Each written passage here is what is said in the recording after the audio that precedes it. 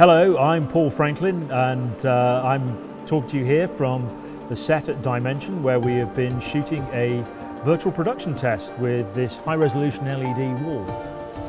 And what this technology allows us to do is to create sets, environments, landscapes, all on the same stage. So rather than physically build a set, we create a computer-generated image of the environment and play it back on this screen.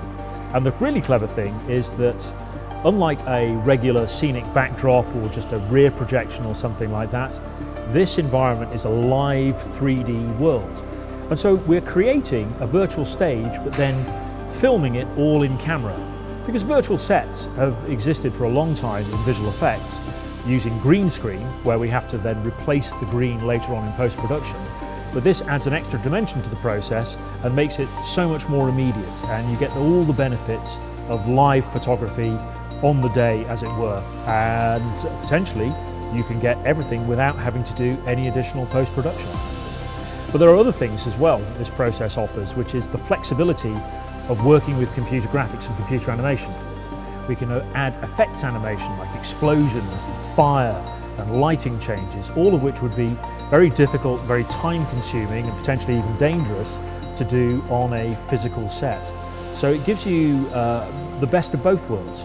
The flexibility of a visual effects process, but then the immediate realism of actual photography. And everything we've learned this week just shows how exciting this process is, and I, personally speaking as a filmmaker, I cannot wait to jump deeper into this and really start finding out what we can do with this process.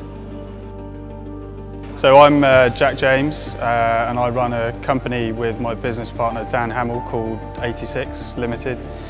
We provide video equipment to the film industry, and particularly focusing on virtual production.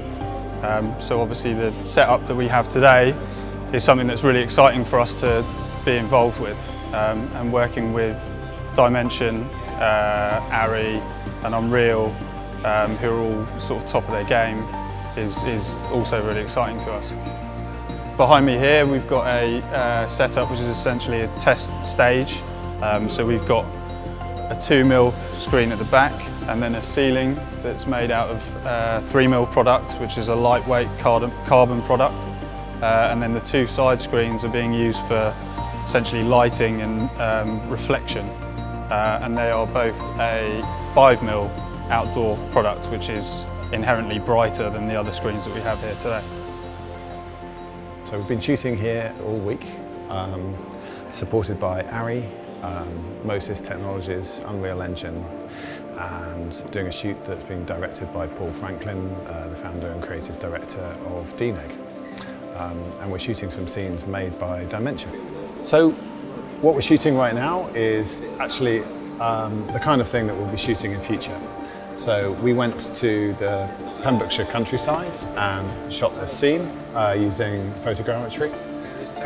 And then we brought it into our studio where we can move around it as a virtual set with our actor in front of it. So this has huge possibilities for what it can do in filmmaking.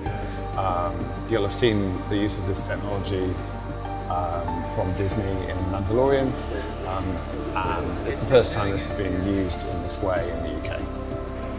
We're having to make programs in a different way at the moment, and that's probably unlikely to change for quite some time. But there are some benefits. We have our, the people who made this scene are joining us remotely from Gateshead in the north of England. We're able to patch in anybody in the world. We're providing feeds to various parts of the production remotely, and we only have the people that are needed on set here today. Hi, my name is Michael Geisler, and I'm the CEO of MoSys Engineering, and it's great to be involved here. And what we're putting together is a new way of filming, and it will change the way the industry is working. What we contribute is the camera tracking, but we also assist on how to sort of get the Unreal side with our MoSys VP to be manageable.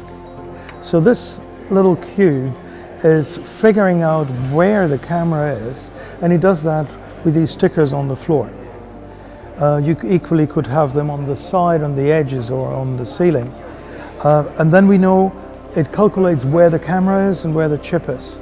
And that helps us to calculate the perspective of what needs to be rendered in on the video wall in the background. So virtual production using LED stages is an emerging area. In some ways it's still at the prototype phase, but it benefits from a capability that we have at Dimension and we've developed over the last 6 years, which you'll see on the LED stage today. The environment, the scene has been powered by Unreal Engine and the scene that we created. We've always focused on exploring cinematic content and how we can advance the production capabilities around that, not just for storytelling on the big screen, but in terms of how that can apply in immersive storytelling or mixed reality use cases. Extended reality, I suppose, is the term that the industry uses. The workflow for using Unreal and real-time engines in virtual production is still evolving, but what's really exciting is the fact that we can see the combination of techniques such as photogrammetry with our traditional 3D artists coming together to create cinematic, photorealistic scenes that are really beneficial for virtual production and help to unlock productions at a time when it's difficult for those productions to get geared up and going.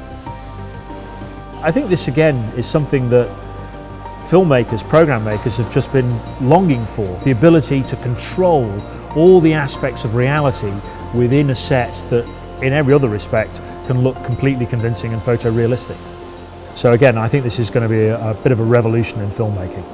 Yeah, I think so, and I think from Dimension's point of view, we haven't done it yet, but the next stage of this, along with building the virtual worlds on the LED wall, is to bring all our capabilities about virtual humans and do digital actors that are totally three-dimensional and totally believable and put those into the mix as well.